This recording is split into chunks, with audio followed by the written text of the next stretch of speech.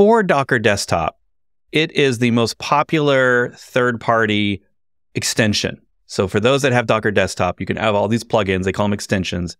And there's a lot. Like, I don't know how many, 89. There's 89 extensions. This idea has only existed for 2 years. And we have, we're getting close to 100 extensions. You're number one. I consider it number one because, these are basically the things that should be just out of the box. I don't know why they're extra extensions. They should just come with Docker Desktop. They're made by Docker. But what do you think people are doing with this? Are they, like in my case, I would use this maybe on my local machine to manage my Raspberry Pis running micro-K8s in the closet. Instead of me running it maybe on that cluster permanently, I could run it locally. Do you think people are using it to manage their own Docker Desktop? As in it's a better tool for managing Kubernetes and Docker and Swarm on my own machine than it is Docker itself? Is that what they're doing? Do you have any use cases on this? Yeah, Docker Desktop is pretty raw in some regards. Are you still seeing my screen? Yeah. Oh, let me jump back. Yeah. Yeah, I'll show you something. Then I'm going to use the Portainer server as an example because I just want to show a simple Docker environment. So this happens to be a Docker Swarm, a single node Docker Swarm machine, but irrelevant. It could be a Docker Desktop instance. And one of the big benefits, I think, why people would use it is you can go to stacks. Now, stacks is just our word for compose. You can add a stack and you've got Git repo and you can turn on GitOps. And GitOps is actually, for Docker, it's a very hard thing to do. And so you can also get your Docker Desktop instance and you can now have a full GitOps pipeline for your Docker Desktop instance coming back to some central cloud repo. Now, obviously, if you're running Docker Desktop and you're running Kubernetes, well, number one, you've probably got a very, very expensive laptop with lots of memory because it's ridiculously hungry for memory. Yep. But if not, and you're running Docker, well, then if you want to start perfecting the skills in GitOps, then you can just do it in Portainer right now with out of the box. So there's that, but also there's a lot of capability inside Portainer that Docker Desktop just doesn't have. Like you can see these things just refreshed here. Now, these are basically image up-to-date indicators. So, am I running the latest image?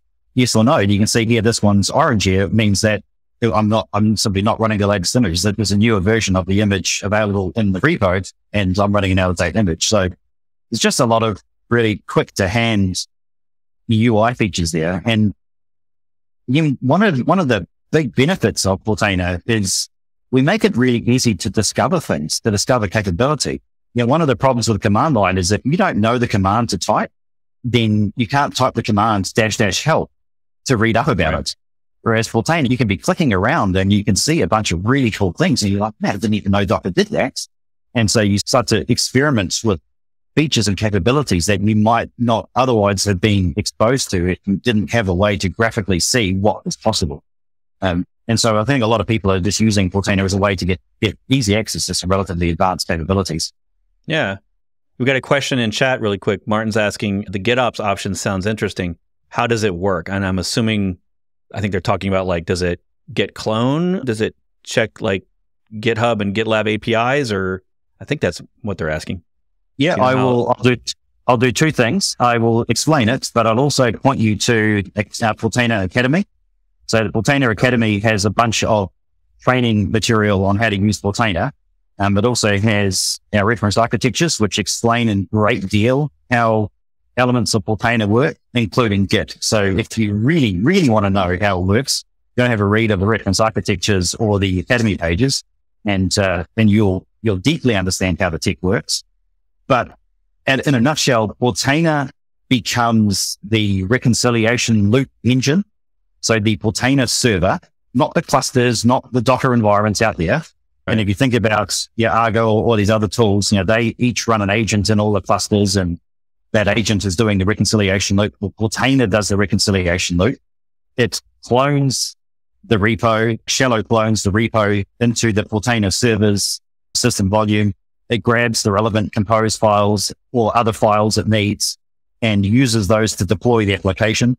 It then has a reconciliation loop time that you set here, either a reconciliation loop or a webhook, which will force a reconcile.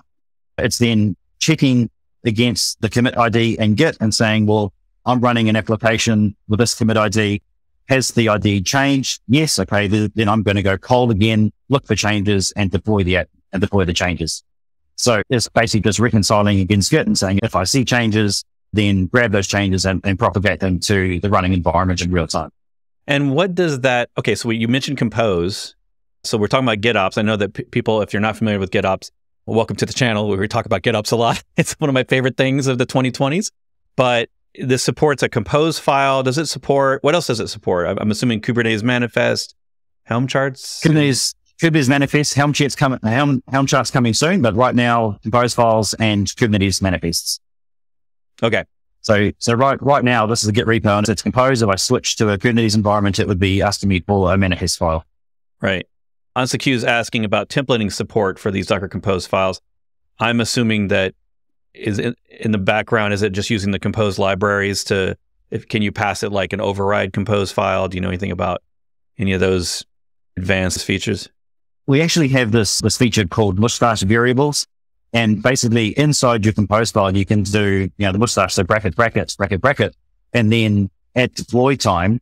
So when you reference the file, it'll ask you to actually input the variables. We will substitute those variables at runtime. So you can do that as well if you wanted to. So you can actually have these mustache variables and it's for a kind of rapid replace mechanism. So you can do that. That's more under the app templates, custom templates, where you can actually go and build these and use all of the mustache variables that you need to change things. And okay. Again, app templates and custom templates are a bit like an app store for Docker. And we have something similar for Kubernetes as well, based off how